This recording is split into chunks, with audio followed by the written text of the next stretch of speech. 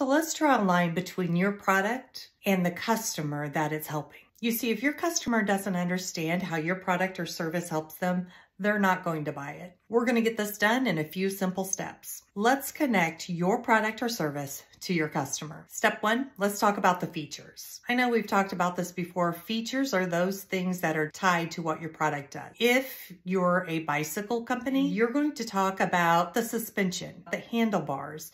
Those are all things that are features of your bicycle. Then after that, you're going to try to figure out what those benefits are. Why is having a better suspension important? Third, we're going to talk about what value that brings to your customer. So if you're the bicycle company with the top-notch suspension, of course, then your benefit's going to be that it's a smoother ride. Well, what value does that bring to your customer? Well, if they have a smoother ride, then they're probably going to ride longer because they're not going to get as tired.